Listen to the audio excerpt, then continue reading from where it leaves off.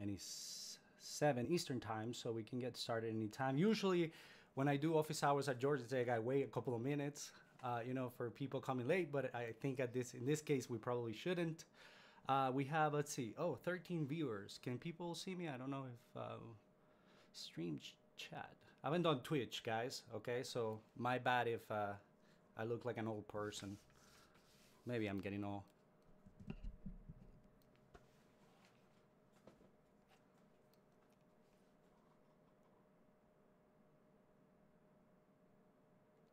Oh, Joseph is there. That's awesome. Nice setup. Yeah, and I never used it for Twitch, believe it or not. This is the first time I use this. Usually for office hours back in the day. But yeah, I have not used Twitch. Twitch? I don't know how you pronounce this one. Twitch. Twitch. So, yeah, very nice that you're here, Joseph. I'm flattered because it's probably very late. Yeah, you're right. But we're gonna try to make your time worth, all this time worth it. Let's see, and 9 viewers. That's probably bad because we just started with 16. Anyways, in any case, we're gonna get started actually. So what I wanted to do today is actually go over, and let me switch to my tablet. Well, actually, so what I wanted to do is go over chapter 9 of my book. I know that I think Manning is gonna make available the chapter during this stream. So if you have the MEEP, then go ahead and download the PDF. I'm actually gonna be sharing my screen and showing a little bit of the PDF as well. But I'm not so sure how or where. Maybe there's some links over there. Try to find it. But I think that Manning is making chapter 9 available for the stream. And so what I encourage you guys, what book is that? Oh, a really good question. Okay, so my name is Miguel Morales. I'm the author of Grokking Deep Reinforcement Learning. I'm a software engineer. I do research in reinforcement learning at Lockheed Martin, Missiles and Fire Control, Autonomous Systems. I'm also a part-time instructional associate at Georgia Tech. I also recorded some actor critic lectures for Udacity. Very happy to have done that. Great. I'm myself a Udacity grad from multiple nano degrees, and I felt that was kind of like going full circle and giving back to that community and company.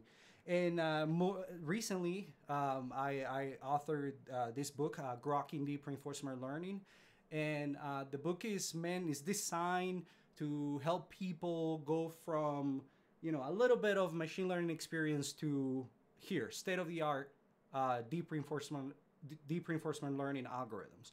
Okay, now I'm not saying that the book is going to take you to state-of-the-art research, not at all. But in part-time streaming, oh, that's great. Okay, so hopefully you like, and you let me know how it was, whether the stream had some quality or not. But yeah, so the book is designed to take people with a little bit of background in machine learning. You don't have to have much, but at least something to kind of understand what is supervised learning. I still try to go and do some refresher before getting into reinforcement learning, but the approach I take is to try to get folks going into the book and then through everything related to reinforcement learning that is not necessarily machine learning or supervised learning, what most people think of machine learning, which is really supervised learning, most folks out there. And then little by little give you the insight as to how to use supervised learning techniques to solve reinforcement learning problems. Okay, so, and I think the book is pretty decent, does a pretty good job, I think. And it might sound silly that I'm saying that the book I wrote, right, is okay, but trust me, if I said it's because I really put a lot of effort to try to help people go from, because when I had to learn reinforcement learning, I had so many questions, and the questions were like all over the place. They were there, but you had to, watch hundreds of videos of this lecture and this other person and this other person, plus, you know, read the books, plus read the papers, plus, and there's so much misinformation as well. So what I try to do is condense all of that stuff and put it in the same resource so that you guys can, you know, hopefully see it from my lens, which I try to make it as clear and detailed as possible for your benefit. All right, I see. Yeah, excited for these. Answer a lot of my questions and step. Blah, blah. Awesome. Well, thank you so much, and thank you for the you know, reviewers and also MEEP supporters, early folks that purchased the book.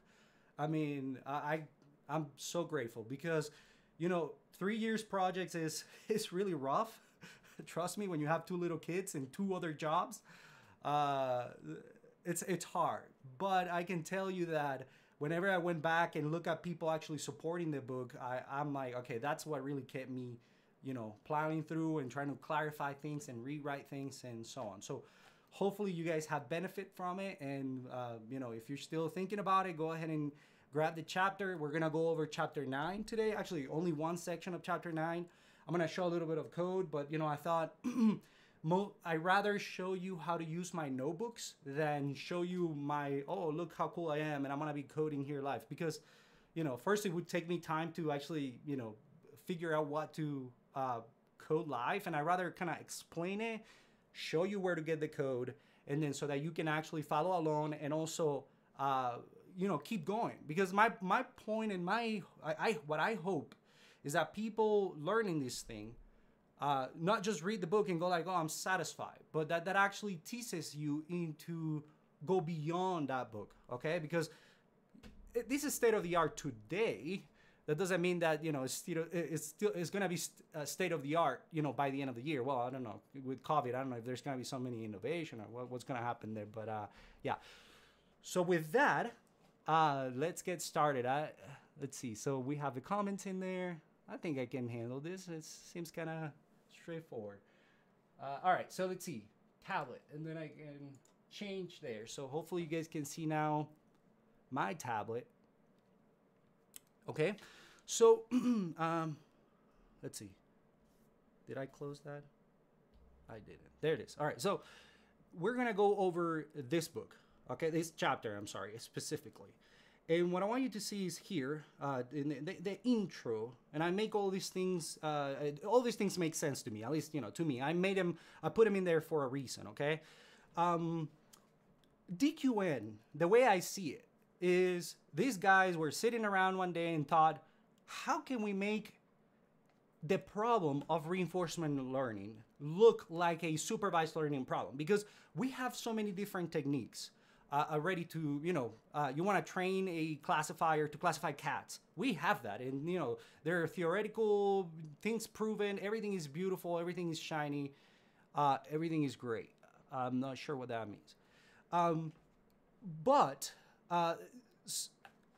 So for reinforcement learning, the problem is a completely different problem. And I want you to get the intuition as to what is different between reinforcement learning and, I'm going to say, supervised learning. Okay, the one thing, okay, so there are a couple of things there, but let's see.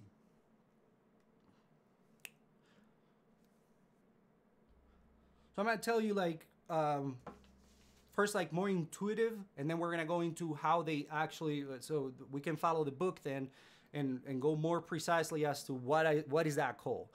But if you think about how it's done with supervised learning, what you commonly have is a bunch of samples, you know, pictures of little cats.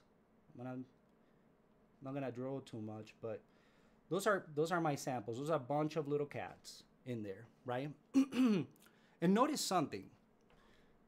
You have all these pictures in advance, okay? You have the control of the data. So you have the control of the data. You also you know exactly what's a cat and what's not. So the rules of the games are, you're gonna tell your algorithms, remember, we're training a supervised learning model, so you're giving supervision to the model. You're saying that's a cat, you know, that's something else, that's not a cat, and so on, right?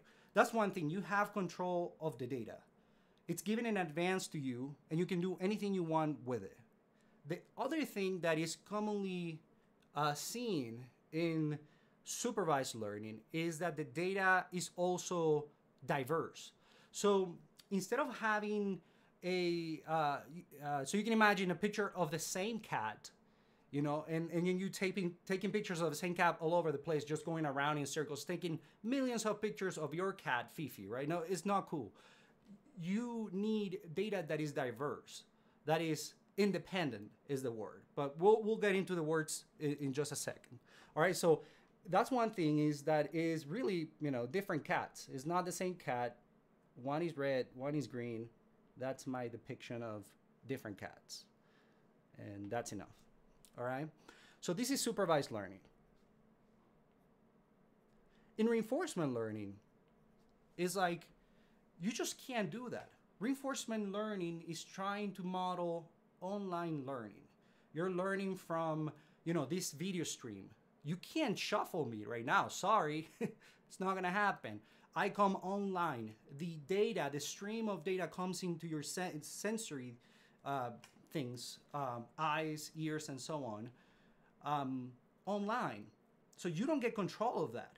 You get control of how you learn these data, right? You can record the video, learn later. You can go to bed later and be like, okay, so I kind of understand what he meant and things like that, and kind of replay that in your head. But you don't have control on how the data comes.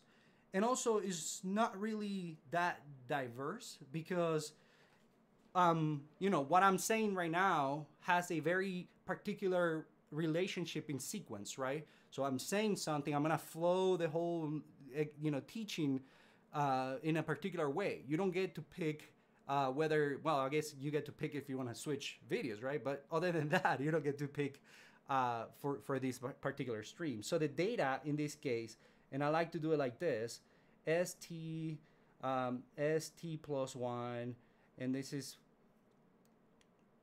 represents states, plus 2, and so on.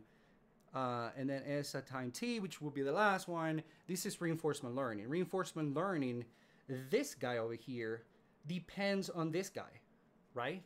So if you're driving a car and you're turning left, you know that what you're gonna see the next step depends on where you are at this moment, and actually something over here, like a little action, right?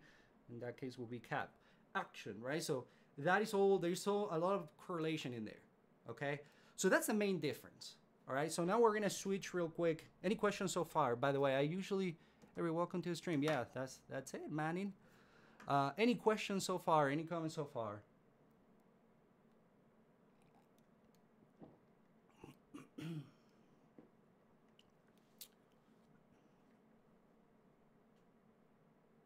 I'm gonna take that as we're getting the hang of it, of this. Let's see, Manning, how's it going? Okay, excellent. All right. So what I just said is basically there are actually words for this, okay? And you know, in the book we have there, this page over here. I actually, so I'm gonna go to the highlights. Basically, you can read this in your own time. But to me, the highlight is this. So the data is not independent and identically distributed. That's a reality of online learning, right?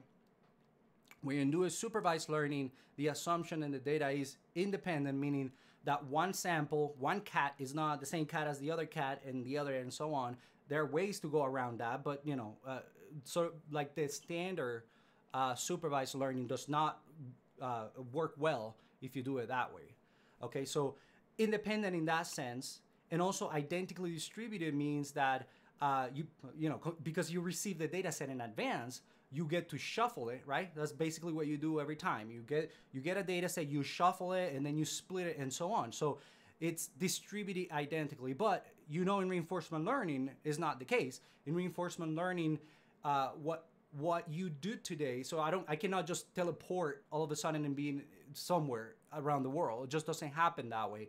Learning online has a distribution that is not identically distributed. Today I'm gonna experience something, and a little later I'm gonna experience something else, and then later at night, and then tomorrow, and so on. So there is some you know, sequential nature there that is very unique to online learning, and is, you know, it's very very cool actually to have that challenge.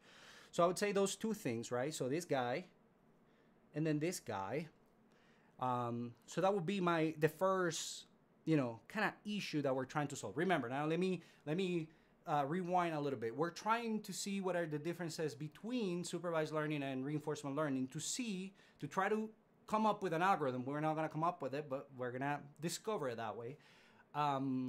That basically tries to make the reinforcement learning problem look like supervised learning to the training model. Okay, that's the whole goal that we're trying to get to right now. So the second thing is that, this is a little harder to kind of interpret, but we can go into it. Is that let's see where? Okay, there it is. Is that in supervised learning, and I guess I can use the highlighter, right? Supervised learning, the targets are used for the targets used for training are fixed values on your data set. You know, you have the same data set. You're gonna say, this is my training data, this is my validation, this is my test.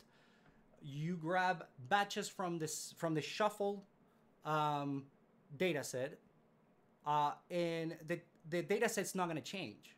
You keep doing that over and over and over and over and over and over, and then you are gonna try to find that optimal, right?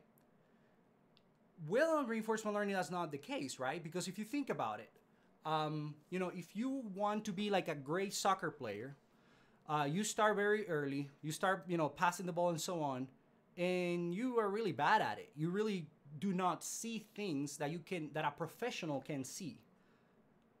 Okay, so things are changing all the time. Things are when you are learning, what you are using for learning is changing. Your experiences are gonna change every single time step.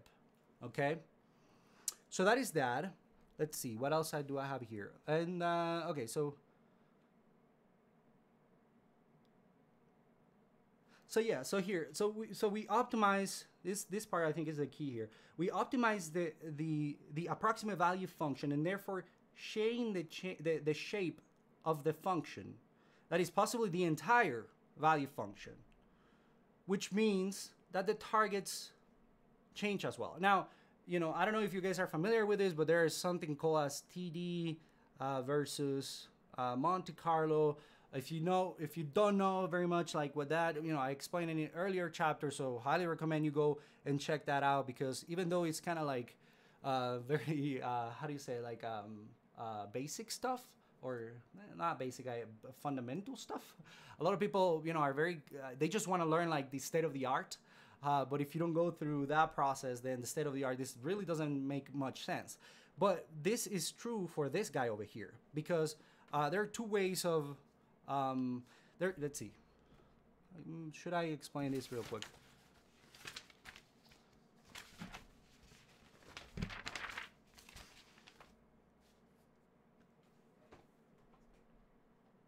Yeah, I think we can actually explain it when it comes a little later. We're gonna have the equation, and in there I might be able to explain the difference between these two.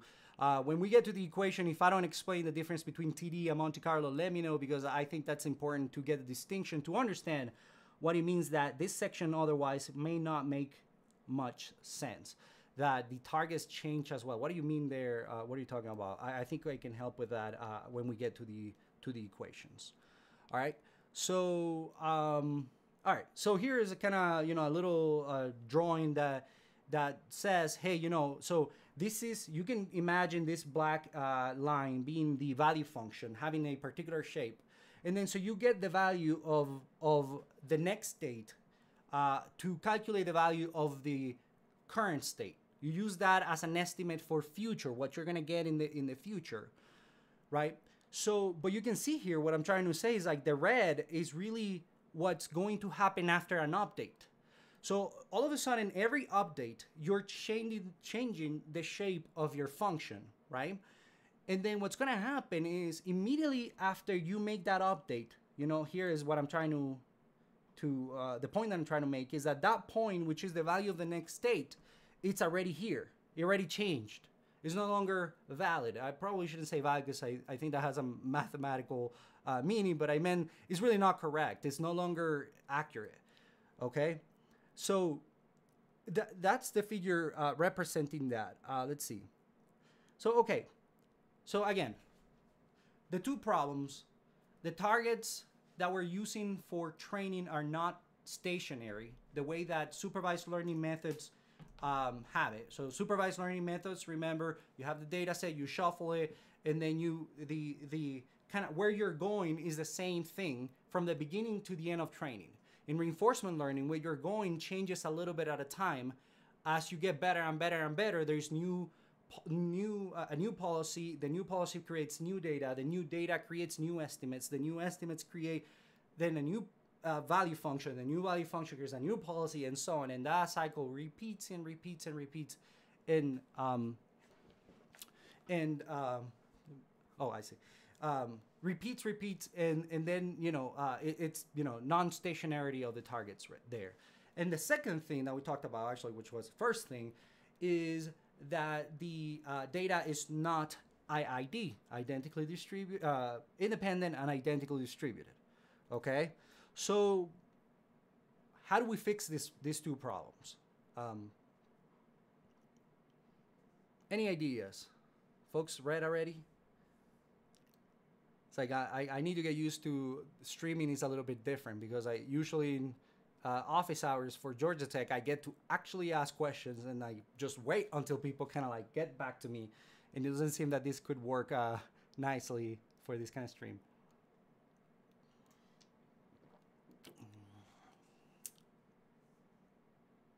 All right, just gonna keep going. All right, so there are actually two techniques. Well, a couple of ways that we can make this better. Reality is online learning is just a different animal, and we should be trying to make online learning look like supervised learning. That's not a satisfying solution. But for this particular algorithm, it's a good way to. Actually, it was one of the first ones, right? 2013, 2015, two papers, one in 2013, one in 2015, and it actually started a bunch of contributions, right? I mean, can you think it? 2050, is that only 5 years ago? My goodness. So many papers have come after that, and so much like good research is out now, which is is really, really good. All right, so the first thing that we're gonna talk about is, all right, so the use of target networks. Let's see. Okay. So the use of target networks. Okay, the number one addition to DQN is the use of target networks. A target network is just a copy of your network, the same network that you're training, that stays frozen for a couple of steps, so that basically the training of the online network basically uses the frozen values of the target network for many steps before that target network, the weights of that target network actually change again. Okay, so I want to be very clear with that because it's a little confusing. But here the little drawing here may help you kind of understand what I meant. All right, so you can imagine here, this is your target, right? This is in a world without a target network. The approximation would do something like that. So right, so it's gonna go here, it's gonna go here, it's gonna go here, and so on, right? But the target really doesn't stay there. In supervised learning, it does, but in reinforcement learning, the target actually is jumping because the value function gets better. Yeah, I think I'm gonna have to. I need to explain the TD and Monte Carlo because otherwise you guys probably don't have a clue what I'm saying. So I realize that. All right. So let's very briefly go. I'm gonna show you the equation. We're gonna go and explain in the whiteboard. And I want people to make sure that they get the differences because it makes sense there. So the equation here for training a network is to use the reward that you experience plus this thing over here, which is basically, oh, look at that, it's fancy. This thing over here, which is basically saying, approximate, give me an estimate of what's going to happen once I arrive to the next state, and pretend that I'm going to take the best action, the action with the maximum value. Okay? And that takes me to here. Let's add one page real quick. How do you do that? Yeah, this guy. All right. So in reinforcement learning, you can imagine a grid world, okay?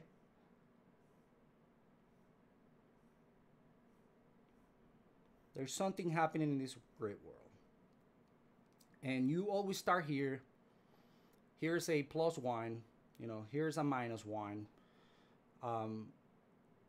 You want to, let's say that you have a very specific policy. You're always going, or so you have a very specific policy, say like this, right? These are your actions usually. If you're here, you're gonna go there. If you're here, you're gonna do this, and so on. See, that's why I probably need to do more like, streaming more often, because then I could actually, talk about the different problems, and you think like, what can I do in 1 hour?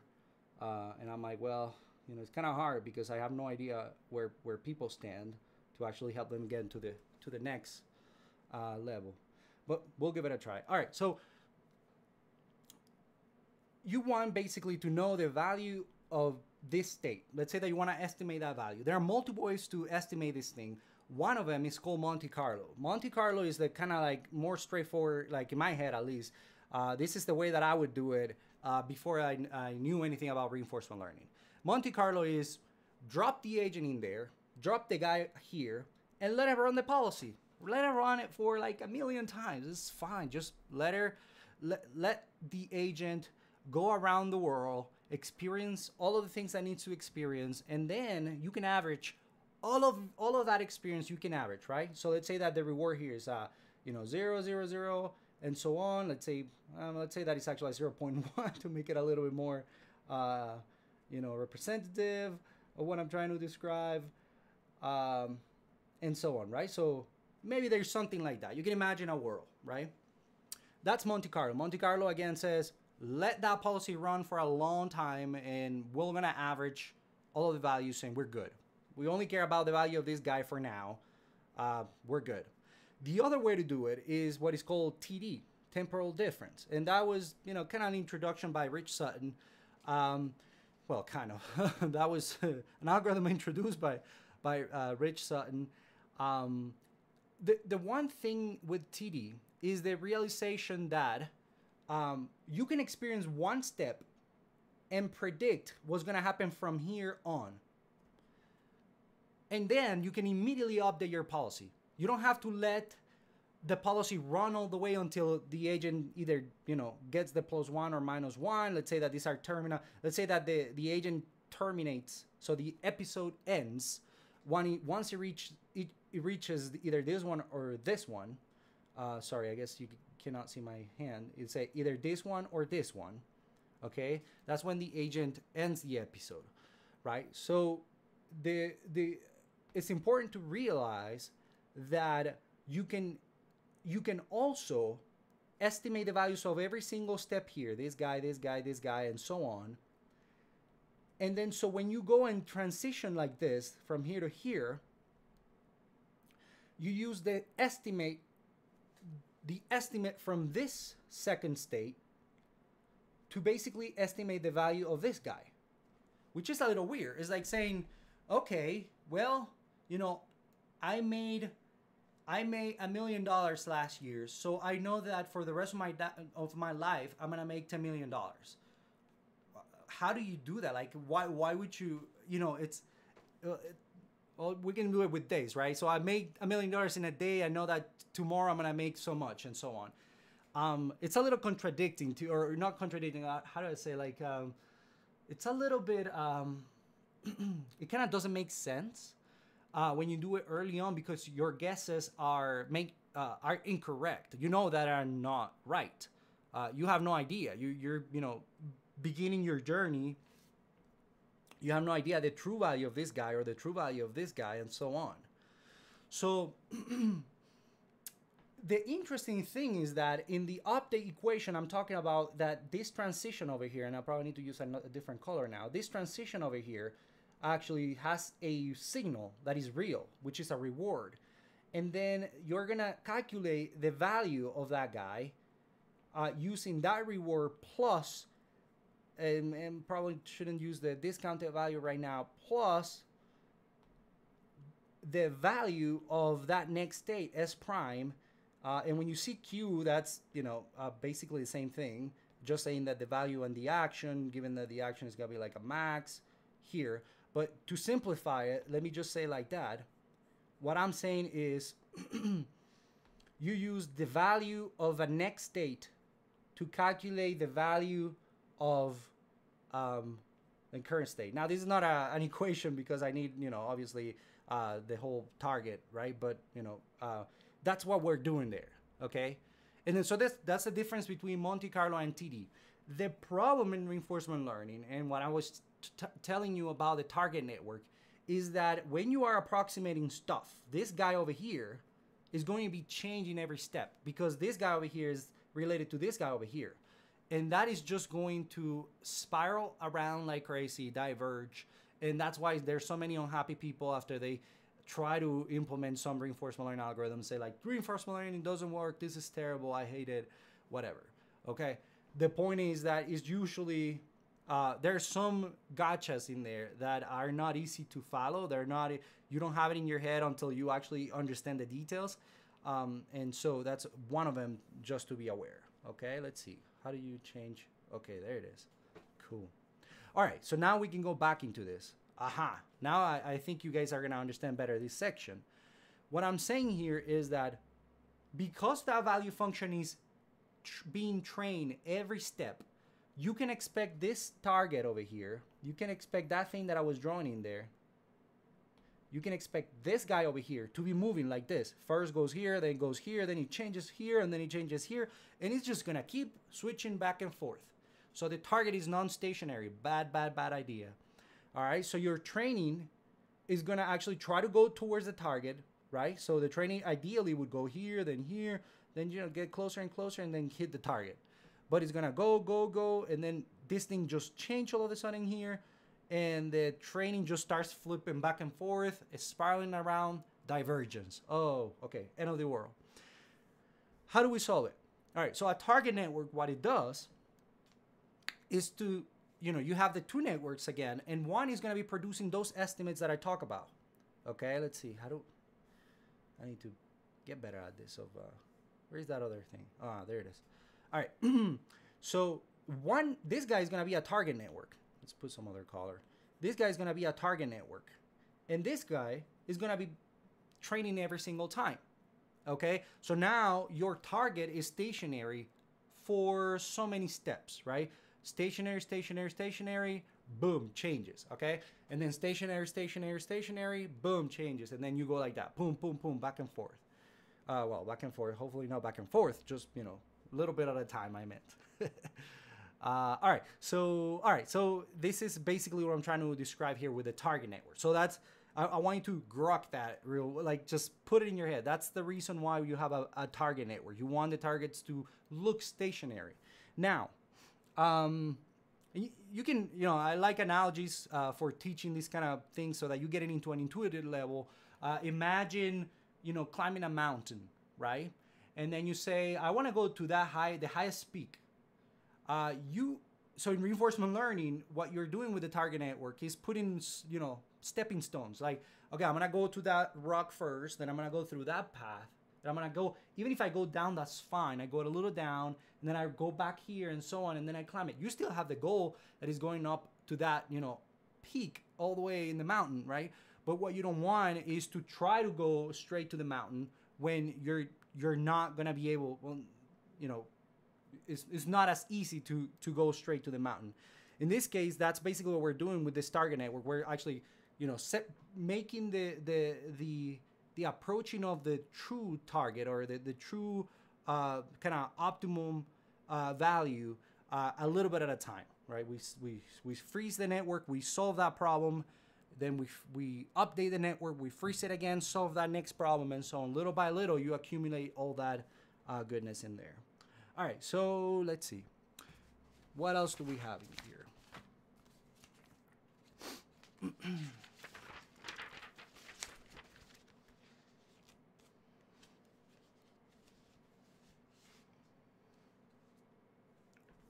Yeah, I guess I, do say it here a little bit. You're sort of artificially creating several small supervised learning problems presented sequentially to the agent. That's basically what you're doing by doing that. The target network, a little problem, solve it, solve it, solve it. You're solving the big problem in the long run. Let's see, what other thing we have in here? Oh yeah, so a couple of comments there. Target network is pretty important. In practice, in problems such as the Atari games that, when this DQN algorithm was introduced, they used 10,000 steps at a time. So they froze the network for 10,000 steps, then update the weights, and then freeze it 10 more thousand steps, and so on. And I have it right here, right? So Atari games, but for the carpal environment, which is what I use, something more simple for you guys to play around, is 10, 20 times steps at a time, okay? And you can play with that value. It actually makes a difference if you put it, too small and so on. But, the interesting thing about reinforcement learning is that so many values play part that it can get confusing to actually understand each of those hyperparameters, okay? Let's see. Yeah, so I guess this is the nice equation, the correct one. This over here. You can see this is basically the target, and the target uses R plus that, so on. One thing that I let's see.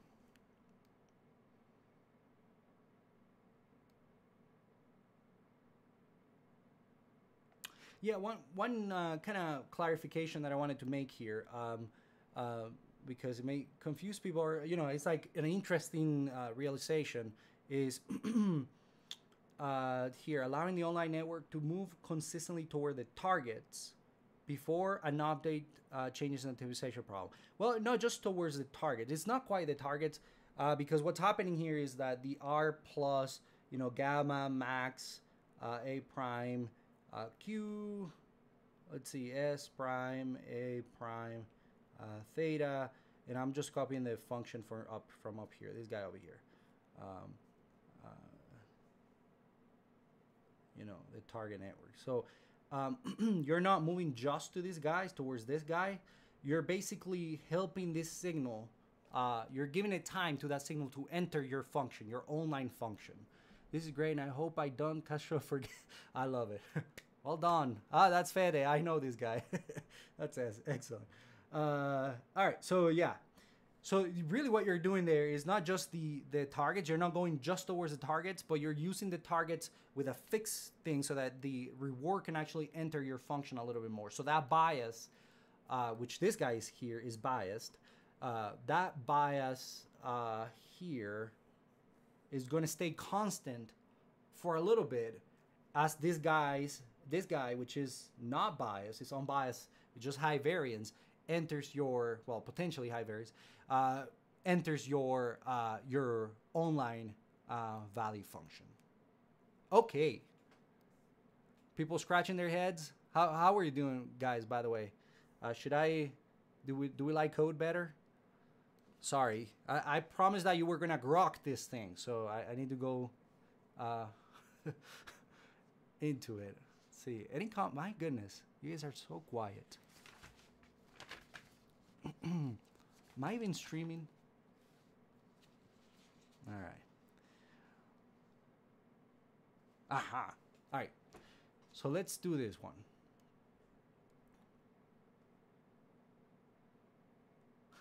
Good. Good to know. All right. So, yeah. I hope so. All right. Good. All right, so we're gonna go into the code, and I promise we can show you. I want to show you the code, but I feel like sometimes the code is, is the code. If you don't understand what the code says, and there's so many codes you can get anywhere and get some examples and whatever. It doesn't. That I don't care about that. That's not gonna give you the tools to move forward, right? So I like to spend more time into kind of help you understand the pointing here. Okay.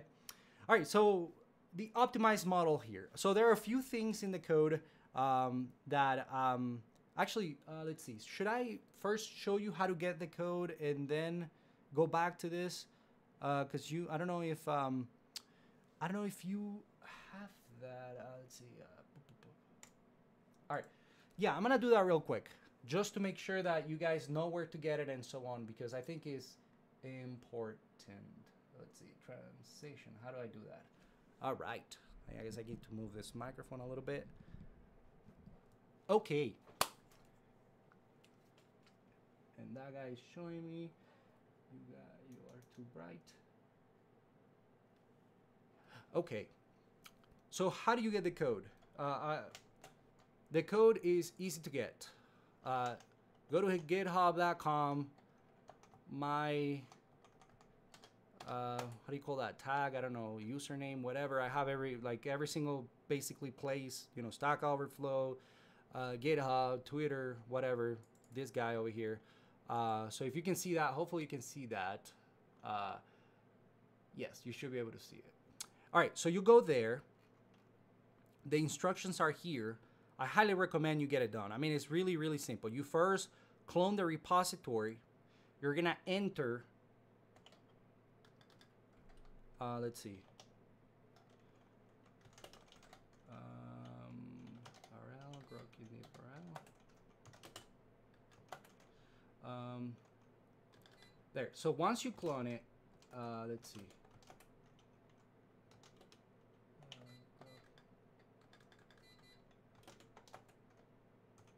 Once you clone it, you get in there, and then here you have the instructions, right? What you're gonna do is simple. I think this was one of the good things that I did for this book is I created a Docker image that you can just pull. And it's gonna have everything installed for you, and I think that's actually very valuable because you don't get to have trouble with. Well, I mean, you're gonna have to install Docker. That's as much as you do. Other than that, you just pull this guy over here, and that guy is even going to render. The agent on the Docker container is gonna render the image, and then it's gonna pop it up as a GIF, as like an animation image. Okay, so I think it's actually very valuable. So make sure you do that. Clone that, even as we are here, and then it's very simple. So Docker run it all this thing over here, and actually I think, yeah. Laha, I think it was actually who gave me, the Windows, but if not, forgive me. May have not such a great memory. All right, but, once you do that and you go in there, you're going to see that you run that command, just follow that stuff. You have the Docker and the notebooks. Notebooks in there, you have all that. Chapter 2 to 12. There is a lot of stuff in here. It's really packed. It's good, and I just hope that you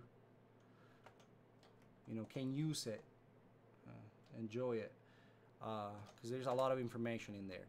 When you open this stuff, it's gonna ask you for a password. Follow those instructions, GDRL, and then you can explore the notebooks that are working, that go match the chapters.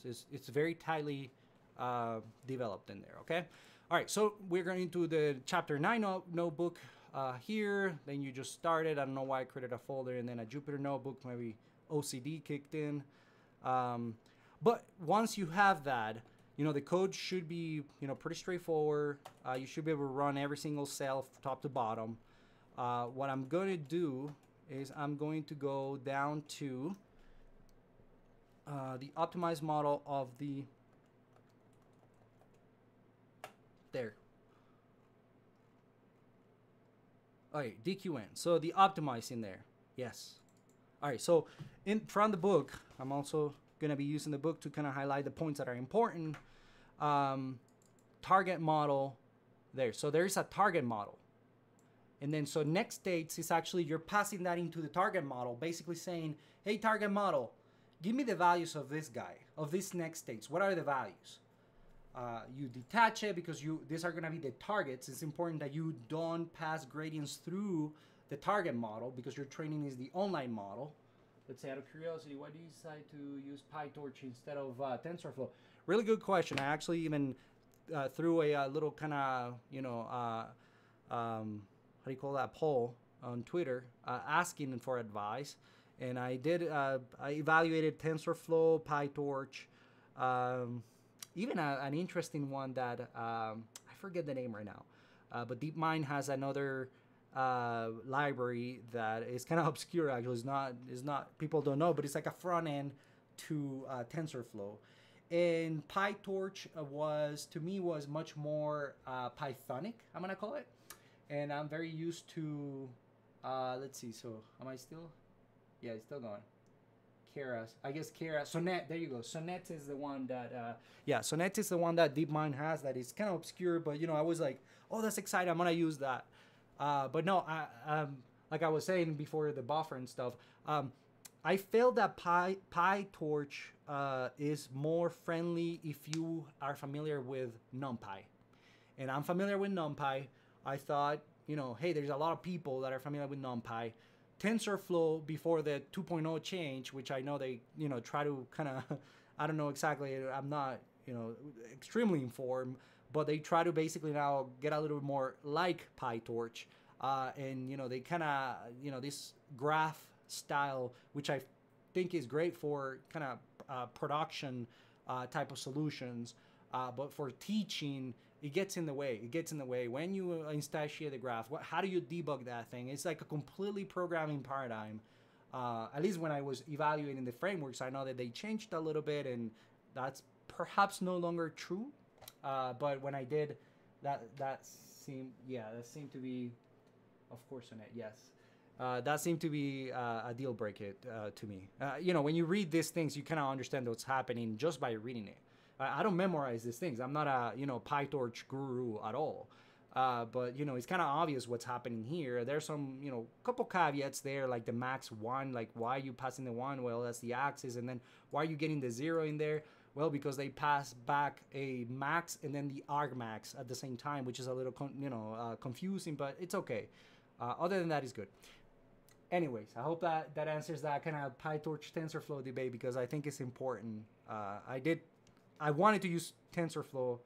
I wanted to use TensorFlow to begin with, and I didn't even know PyTorch. I hadn't used it myself, and a lot of people recommended, no, just go PyTorch. And then I tried them both, and I was like, yeah, no doubt, PyTorch, 100%.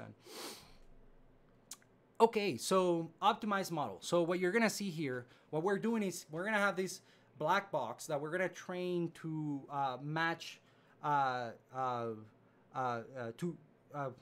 we're trying to do is estimate the optimal value function, all right, or action value function, if I want to be more precise. So what we're gonna do is, like you saw in that equation, and I'm gonna go back real quick to the thing. It's very, very straightforward.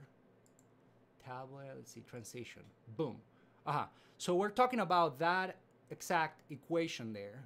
And I'm not gonna make this side by side because I didn't create a scene for that. So I think, it would not be smart for me to do that right now online. All right, but now we go back to the code. So what we're doing there is getting those rewards, R plus gamma times the value of the next state, the max, the value of taking the best action, or what we think is the best action in the next state. All right. There are a couple of things there, and I'm not going to explain all of them because unfortunately we're not going to have time, but there are a couple of things there that I want you to see what's happening there. There is their bootstrapping, because I'm using the one reward and then the value of the next state. there is also off policy learning, because I'm pretending that I'm gonna take the best action, okay, to grab this guy over here. I'm saying now I'm gonna take the best, the max action. Just calculate, give me the value of the max, and so I'm gonna calculate the value of the current state based on me assuming that when I land in the next state, I'm just gonna do the best that I can do. But in reality, in reinforcement learning, we do exploration. So that's off policy learning there, okay? So those two things kind of have in your mind, they're happening right there in front of your eyes, okay? And then the other thing that we talked about is the target model, okay? So the target model, again, is going to be fixed for so many steps, and is going to be used to estimate that value of the next state. Here, boom. So the next state, the detach, then you max, then get the value, unsqueeze it, and squeeze it just puts it in the shape that is being expected, so that you can actually do the whole calculations for the entire batch at once. I'm sure that you guys can, geniuses can get much better, cleaner code, but this works fine, good, and it's good enough. All right, so now what we do is we use the max A, and by the way, the names here should be self-explanatory after you go after this a little bit, right? Max A is the max action of QSP, which is S prime, okay, of the next state. And then target QSA is the target of Q with the state and the action. So we're talking about the target basically we're using to train the current state. And then QSA is our current estimate. This is what our network, our online network, so check that out. So we're talking about the online network thinks that our values should be. And these targets are what we now can estimate our network actually should be. And then so that creates an error, right? So you know that there's a difference there, right? Awesome. That makes me happy too, the code. That QSA, target QSA, creates the error. And that is called TD error. Mostly because it's a TD target, but otherwise just we can call it the error. After that, we just train the network the regular way, the way that you would any other network. Once you have an error, you just do MSE, and here I'm doing power of 2 multiplying by 0.5, and then the mean across all those values.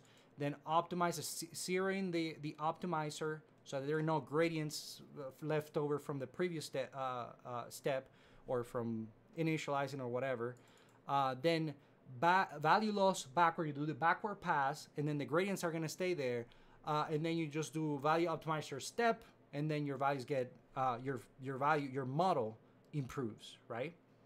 So that is that. That is the section of implementing the target network. Now, another thing I wanted to mention in this section is the interaction.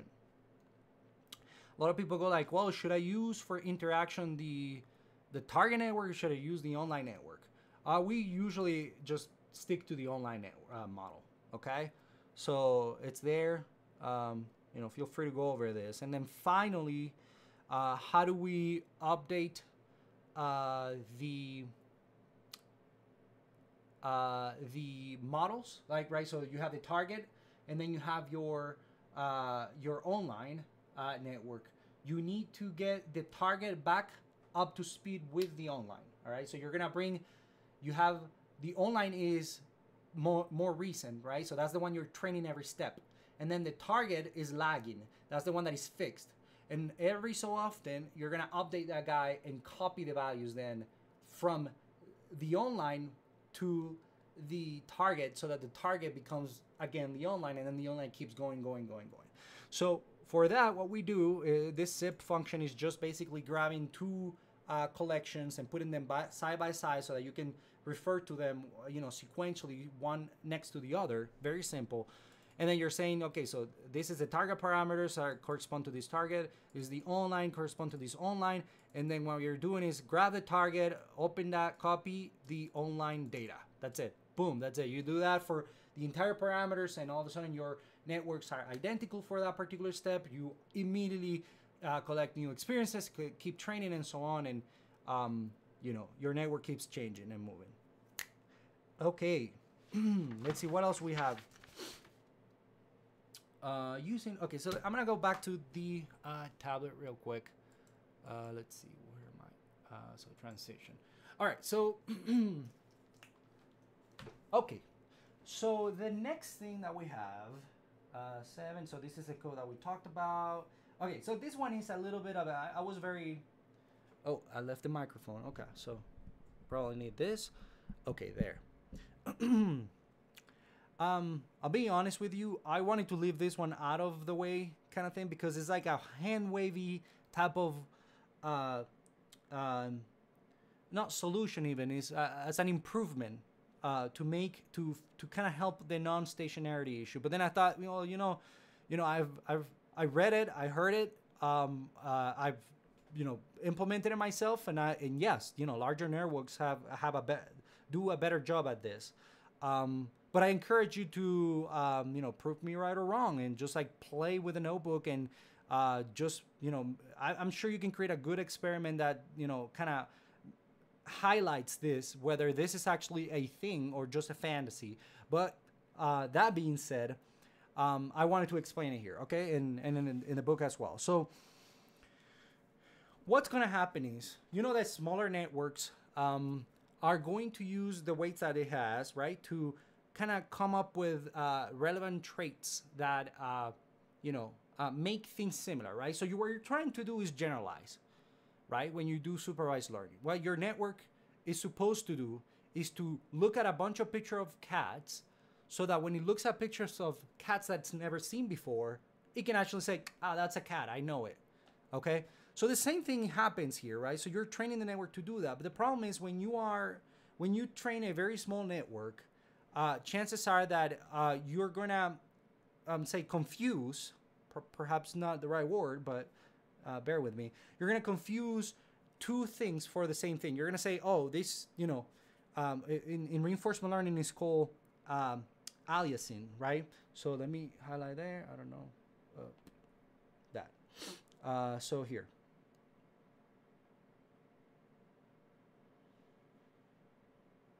Yeah. So I think this is a point. Yeah, this is a good point here. Yeah. So with more powerful networks, you are able to understand the network is able to see the subtle differences that you would not otherwise. So do you use reinforcement learning at your current job? Yes, sir, I do. I do. And it's great. It's fun, but I can't talk too much about it. But it's absolutely great, and people hate me for that, and I love people for that. So it's all good. We are all in love and peace. All right, so keep going here. All right, so with more powerful networks, you can see the subtle differences between the states, and then so it's easier for the network to look at those little differences and say, aha. So what is going to happen here is that, all right, so let's see, aliasing and apparent correlation. Yeah. So the hope, okay, by this using larger networks is that two states that are correlated, because the problem is that the two states that are correlated look like the same, and they change, and then everything changes basically, right? So sequentially things continue to change as you improve that. The hope is that a larger network would not too quickly overfit. Oh, why did I use that word? But anyway, overfit to that particular sample, and it will be able to actually see the differences in the samples in a better way, more robust. Okay, so try to read this. No, here. Try to read this paragraph over here. So yeah, by aliasing here, I mean that the fact that the states look alike, and there are, I think later in the book, actually chapter, I think it's 11. I actually go into some detail as to what do I mean by aliasing, and I even give a little example that's kind of cute and so on. Let's see. All right. All right, so boil it down. Ways to mitigate the fact that targets in reinforcement learning are not stationary. Yeah, so here's like a little summary. When you gotta enjoy this kind of like cute icons and stuff. But hopefully you read the text inside. And this is basically a summary of this, few minutes that we've been going through this. Wow, 1 hour. All right, we're gonna keep going for a little bit at least, because I wanted to finish DQN. I would not just stop call. Let's see.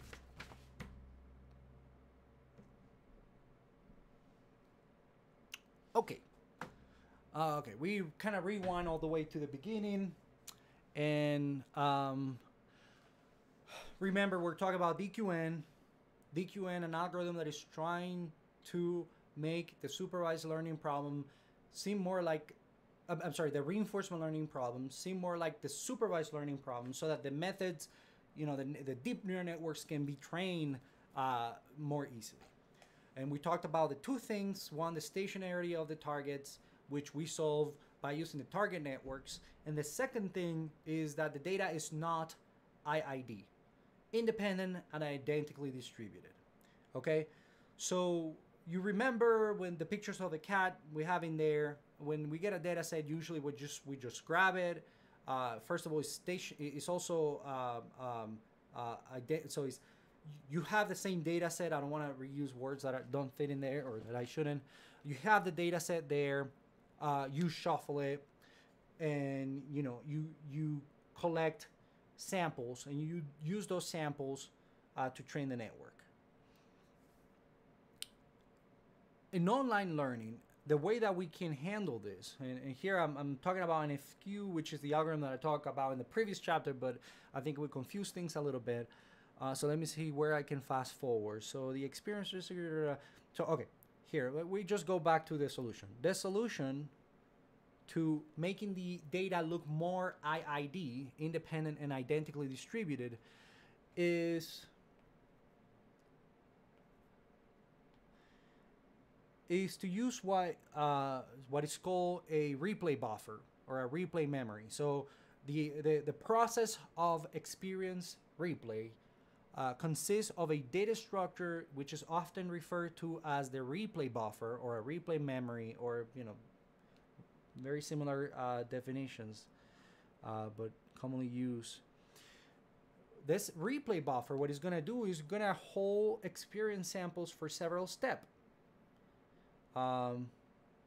Much more than it's probably not relevant here, and allowing the sampling of mini batches from a broad set of past experiences. So this is the key here. So having a replay buffer, so I'm continuing to read, has two critical things. First, the training process can use a more diverse mini batch for performing updates. So remember now, so if we have a huge replay buffer and we're collecting samples, let's say we have 1 million samples in there, chances are that there are multiple policies that have been adding samples in there for multiple conditions, right? So the experience set, the entire thing, is more like a data set how you would get it, a bunch of ImageNet or whatever. You get all the pictures at once of all of the things that the agent is going to ever see, right? So you have the whole set. It's much easier for you to, for your agent to use that and learn from that broad set. And then the second,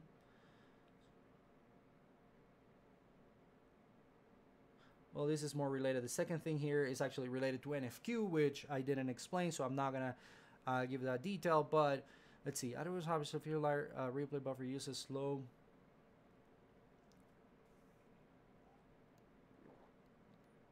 Okay, we're gonna get into more detail, but yeah, a little here, history bit.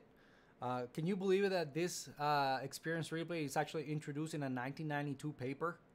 It's kind of crazy, when you think about it. Deep reinforcement learning, yeah. If we don't call it deep, we don't pay attention, but in reality, many of these things are actually, things that, have been researched and going on and so on for quite some time, which is, kind of cool. Let's see. All right, so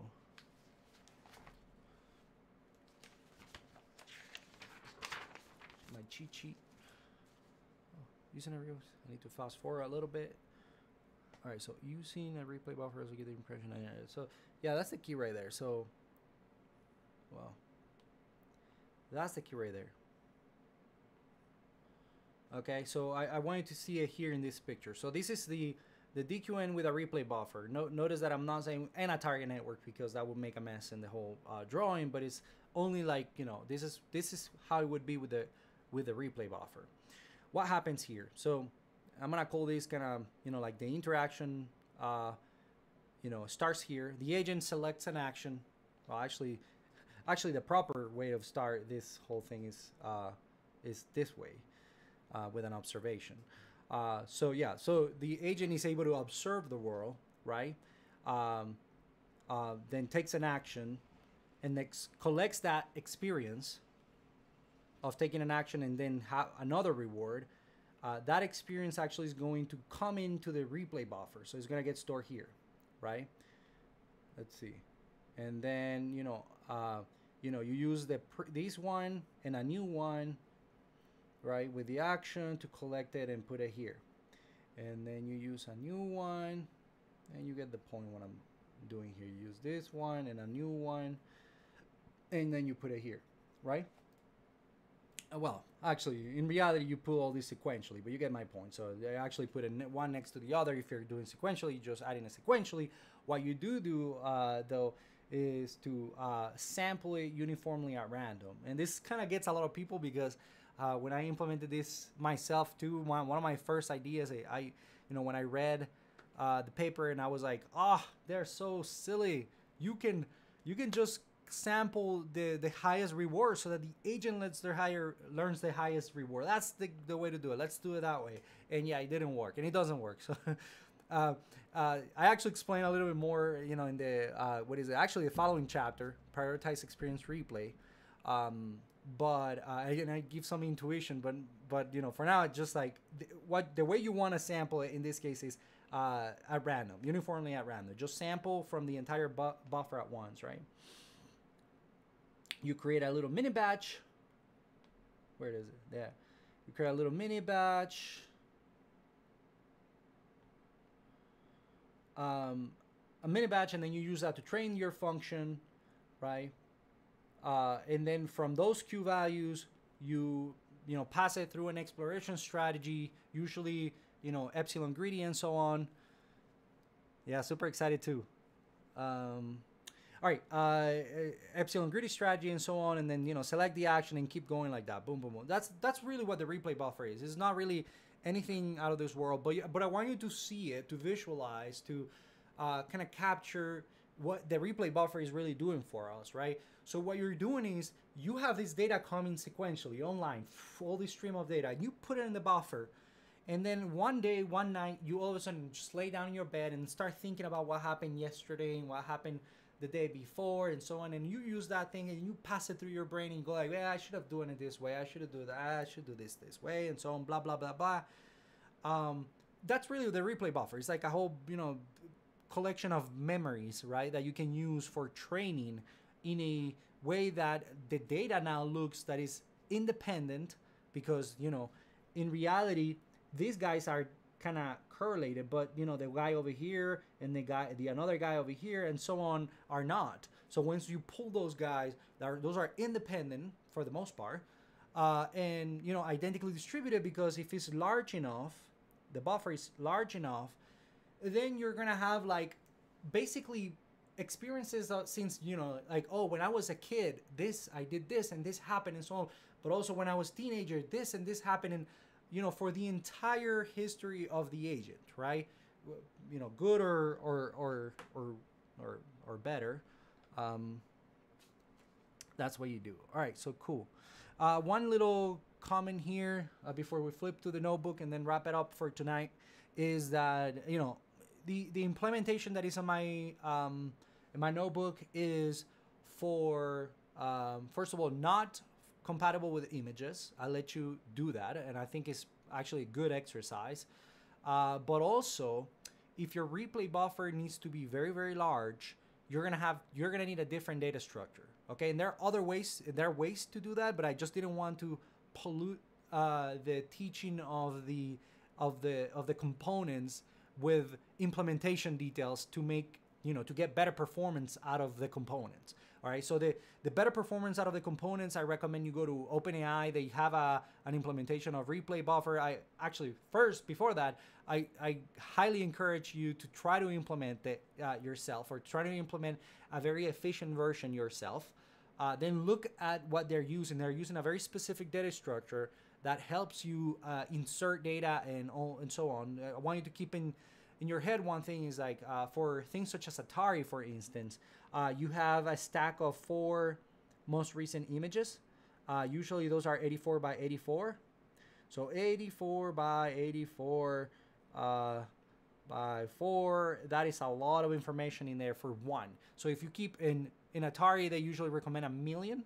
So here, and if you don't do 1,000,000, sometimes it doesn't work depending on the game, but it doesn't work really well. That's a lot of data.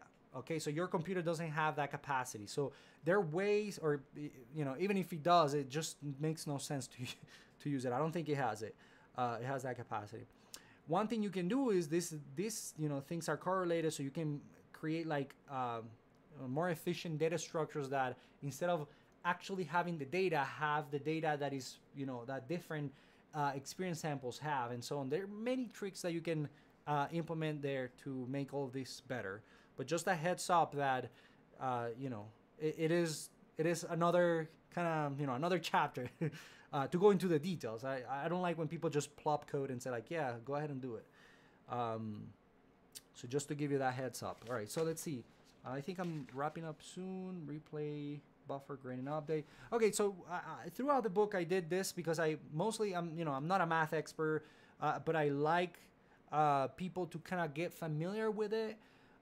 Because I feel that is so important for a field like reinforcement learning, deep reinforcement learning, that you need to kind of open up to the equations and kind of read them, be able to understand it. So what I try to do is kind of write the equation the best way I thought for that particular case, and then kind of give you a little bit of a comments on each of the equations and the things that I want you to see, right? So the main thing to see here in this one, for instance, is, on the previous one, we had the difference between the target. Let's see here. Yeah. So we have the difference between these two. The main difference is this. This represents the neural network weights. Okay. Here you can see that it has an eye. The eye basically is following the every time step type of thing. And actually time step, I mean iteration. So every time that you improve the network, which in this particular algorithm, I and T, which is a time, or actually, yeah, and T would be basically the same in terms of, the entire set of episodes. Maybe not confusing too much in there. But then this one is the change in there. That, theta with a little sign up there is basically saying that is the frozen network. So that's the little thing I want you to see there. That guy over there is using a network that is static for some time. That's that kind of like what they use. Now here, I'm using online experiences, right? To make it a little confusing. But here I try to clarify it when the full equation comes up. And then here from that same function, equation, using the target weights and the online experiences, now I continue to use that, but now I use the replay buffer. And the replay buffer, basically the same thing. It's very simple. D is the data set. U is how you sample this thing uniformly at random. That function you sample, this squiggle thing is sampling, and then you get the samples that you're gonna use for training this thing. Okay, so it's very simple in there, and this is the last part. A simple replay buffer. There you go. All right, so boil it down, and here I kind of explain it. Very very technique. The technique is very simple. It's been around for decades. As your agent collects experience tuple online, this is what's called the experience tuple. Usually, here you actually have also a D, but I don't want to get into the details for that.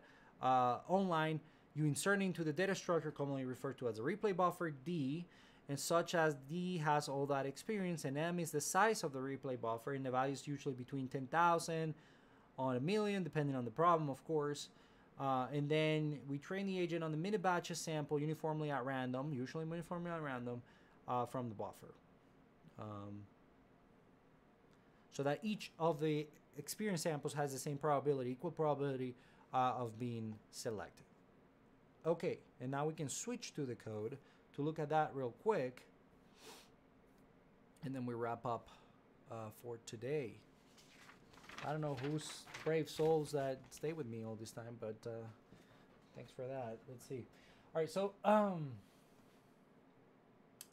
screen transition. There you go. And I need to move this guy, I suppose. Okay.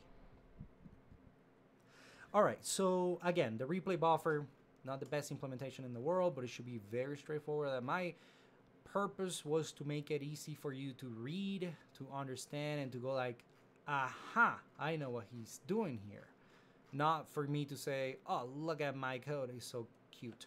All right, so the replay buffer right there is very simple. I'm creating an empty numpy array. I don't want to complicate things too much. An empty numpy array that has a max size preset, and I do it empty and not a pen and stuff like that to make it a little faster. Could just collect that memory, put it in there, and then just use the memory from the get-go, but it consumes more memory, okay? So just have that in mind. Yeah, so you have that in there. Let's see what else. I have notes in here. Okay, so that's fine.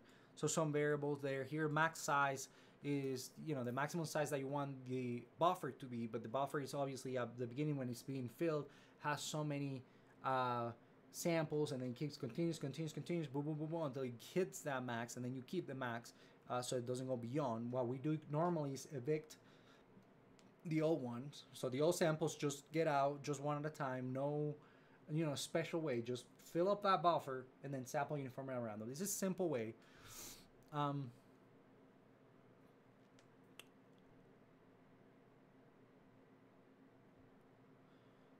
Yeah, so in the, let's see, so the store function, I'm getting a sample variable which basically has the different things. In this case, I'm gonna have a state, an action, a reward. P is prime, stat prime. So P, storage, and then D, which is gonna be the done, which we use for training. We insert them in the buffer. What I'm doing is this self IDX is actually keeping the index where we need to actually put that value. The index is gonna go up, up, up, up, up, up, and then it's gonna go. Look at this. Actually, yeah, max size. So I'm actually going back and overriding the whole thing. Oh, that makes sense. Yeah. So overriding. So here's the buffer. Let's see. Why am I recording? Yeah. Here's the buffer. I go boom, boom, boom, boom, boom, boom, boom, boom, and then go back to the beginning. Boom, boom, boom, boom, boom. So every single sample stays like that.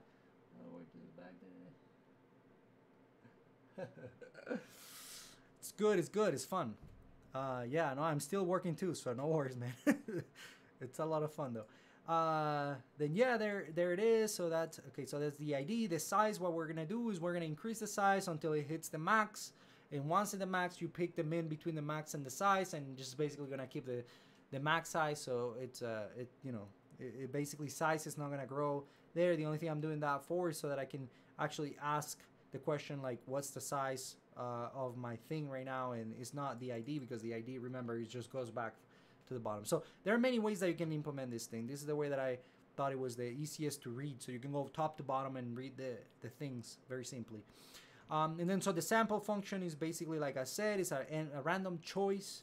The probabilities are going to be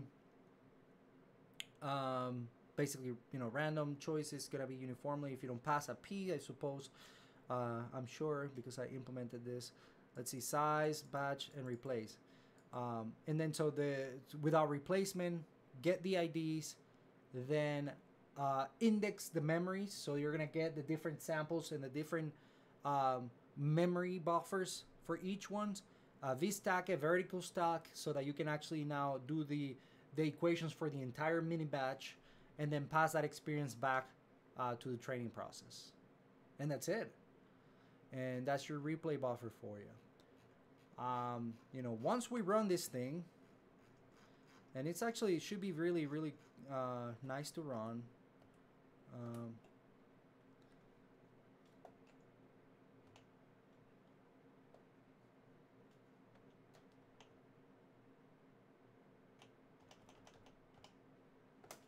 so yeah, so you can see they're running. Um, you know, to me, it's kind of funny because, um, you know, when you read some people having trouble with the carpal, and you go like, no, you should not have trouble with the carpal, and then they go like, yeah, you know, I have trouble with carpal because reinforcement learning is really hard to train, and you know, it's because of this, and you're like, no, it is not. You should be able to train carpal without a problem. So I say just go ahead and implement, like use my notebook, and you'll see that it shouldn't be that terribly hard to train, and not just, also not the 200 step carpal, the 500 step.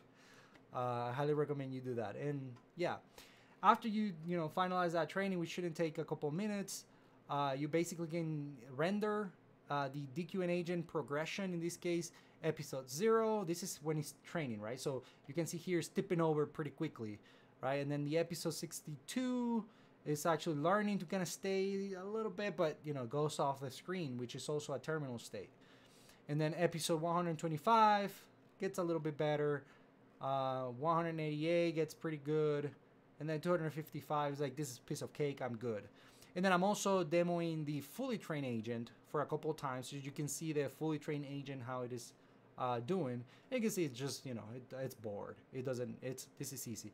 So what my challenge to you is go ahead and use this to train a different environment. You can use either the same notebooks, you know, you will have to perhaps, you know, use some other environment that is already installed in that Docker container, or just use the algorithm and, you know, train it in a separate notebook, but share it with me, because I think that again, to me, one thing in learning, the best thing that I can do for you, and I transition to that camera.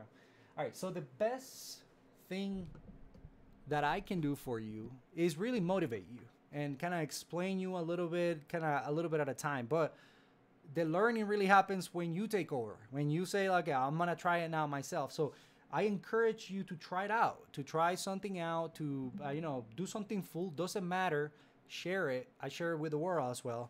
I think that's really what we need more of in this world. So yeah, I don't know if there are any questions. I see that we only have what do we have? 16 left. So people are still hanging in there. That's good. Any comments, guys, before I say goodbye and wrap it up? Joseph, it's good, man. It's awesome. No, I hope you enjoy the book. And thank you for supporting. It's great. Fede, awesome. More, please. Yeah, I'll think about that. You know, I have to go from like 0 to to explain a little bit more, because I think there's so much good information here that we should, you know, get people also to, you know, to get excited about it. Okay. Well, with that then, I guess I'll see you around. So, first of all, and you know, like I'm sorry, first of all, I mean, I want to repeat one thing is thank you so much for your support. It meant the world to me. And the book is about to get released. So you're going to love it. I hope so, you know, so, you're going to like it. Let me know if you do. And let me know if you don't too, because I learned from that, you know, just like any other agent. All right, guys, take care. Stay safe too. Look at my hair growing long. This is the COVID hair.